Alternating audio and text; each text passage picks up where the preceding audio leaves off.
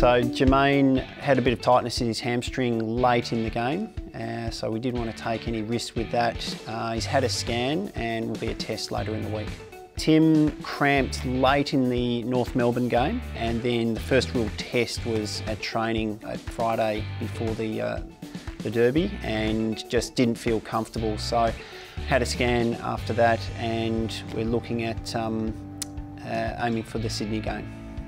Elliot's done a good block of work and building through his football fitness, and is very close to seeing him back out there. Jamie and Greg are progressing through their football contact and conditioning nicely, and we're looking at seeing them in the next 2 to 3 weeks. So Oscar is he's been back running, and we'll see him more and more in training as he builds over the next 3 or so weeks his football conditioning.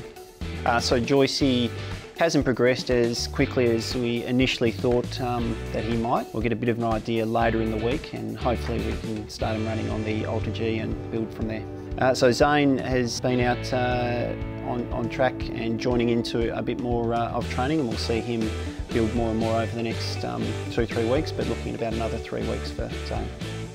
Dom has come out of the boot last week, and he's in our preparation to run phase now, and hopefully on the Ultra G later this week, and then hopefully on ground next week.